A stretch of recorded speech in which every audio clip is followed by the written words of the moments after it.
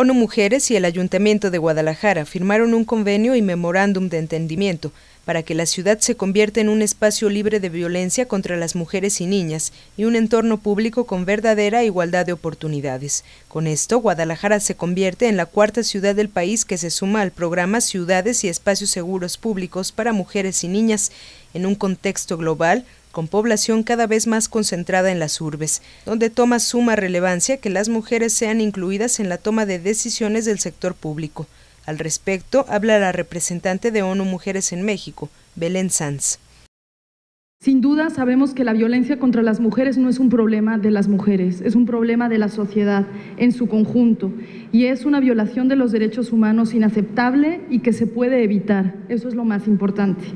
Hoy por primera vez lograr la igualdad de género y prevenir y eliminar la violencia es una inclusión muy importante de nuestro marco internacional de desarrollo, los Objetivos de Desarrollo Sostenible.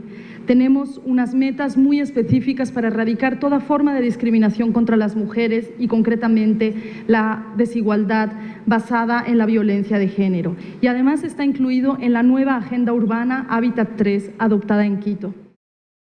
Los pasos que deberá seguir este convenio que adoptó Guadalajara serán realizar un diagnóstico que arroje datos cuantitativos y cualitativos que permitan a la administración diseñar programas que resuelvan cualquier tipo de violencia en contra de mujeres y niñas, generar reglamentos y políticas públicas que permitan prevenir, erradicar y responder de manera eficaz a la violencia sexual en espacios públicos, invertir en seguridad, infraestructura y planeación urbana con perspectiva de género y crear campañas que ayuden a erradicar del imaginario colectivo el hecho de naturalizar la violencia en contra de mujeres.